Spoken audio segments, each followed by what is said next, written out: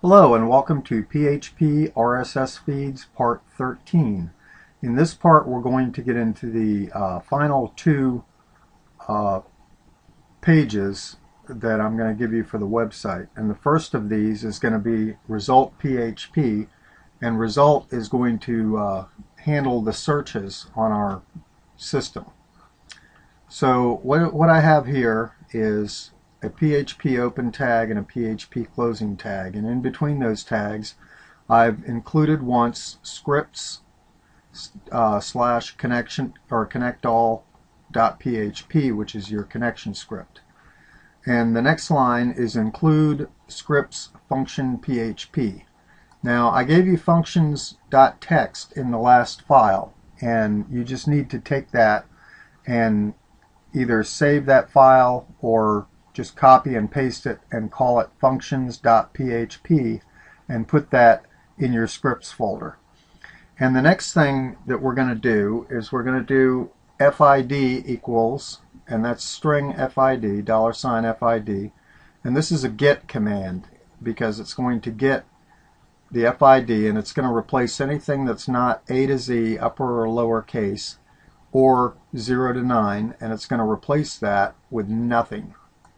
So essentially what that's going to do is it's going to prevent somebody from doing an SQL injection to your script. And then we do this preg replace on the get FID parameter, and then that closes the line.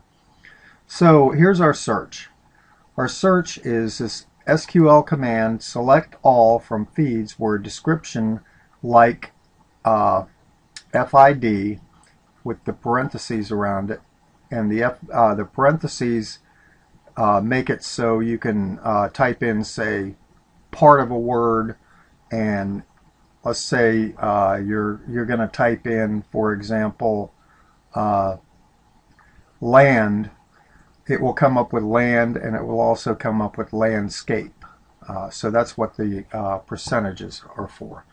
Then we do what's called union, and then that union unites this particular query from feeds, and it unites it with this query, which is select all from feeds where title is like FID, order by log time descending. So in other words, it's going to give you the newest stories. Now the first of these two queries that are unioned searches the description box. So you'll notice every story has a description and a title. So this way we can search not only the title, but we can also search the description in unison. There's some very good information about union selects on the internet. I'm not going to go into that here because if I explained each and every function that happens in this system, it would just be 500 parts. So I'm going to assume that you can figure this one out on your own. If you use this line exactly as you see it here, it will work just fine. And I will go ahead and make a text copy of this so that you can download this as well. And then query equals MySQLi select my connection SQL command or die with an error. So this is going to reference our query here. Then below that we have a row count. Row count equals query num rows.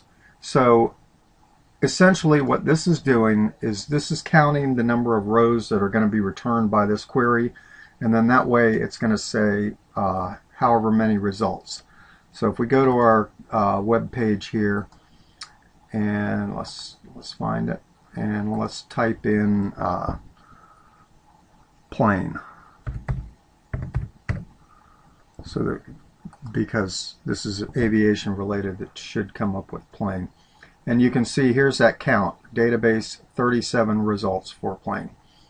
So anyway, we'll go back to the form now, and we open our result, we initialize our result right here with just result equals empty to begin with. And then we put our rows into variables and this is while row equals my SQLi fetch array query. Run these commands: ID, string ID equals row ID, and so on and so on. And that goes all the way down. I do have some formatting in here, which is reformat equals string replace, and I'm getting rid of commas here, and I'm getting rid of blanks and putting a plus in here for whatever reason I don't remember at the moment. I don't even know why this Google is on. Oh, okay, this Google is on here because if a story doesn't exist anymore on the website that it came from, we'd like them to be able to easily do a search on Google. And news link equals headlines PHP feed ID or FID equals feeds ID feed name. So this is going to output the news link. And then result is href detail.php for this. You can look this over and figure this all out, I'm pretty sure. And this is going to output your result right there and link your results so that they can get to the story on the detail page.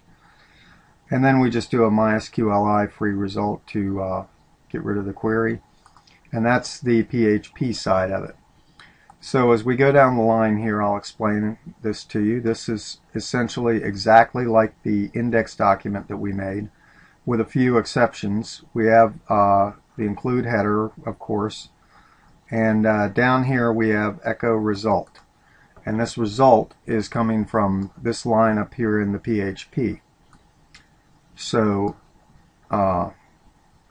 then we have our left column, right column, footer, and that's pretty much it. So really the only thing different in this page is where it says column 1, that is the center column, but essentially we are building a headline here that says database, and then that row count, which is that number, results for FID, which is the actual query that they're running. So if they're searching, for example, in this case we searched for plane, so it's going to say database 37 results for plane, and then down below it's going to start listing the results, and it's going to list them all. Now I haven't put a cap on this as far as how many results can be returned. You may want to do that. That's entirely up to you, and you'll have to look up how you would do that with the union select.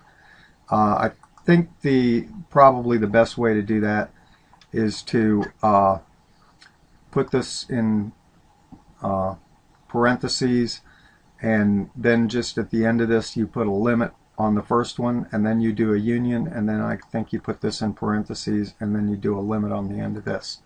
So I've seen that somewhere. You just Google how to limit a union select and you'll find it. And that's pretty much it for this page. So let's see where we're at time-wise. Okay, 8 minutes and 36 seconds, so I'm going to do a part 14 for the next page, and I will see you in the next video.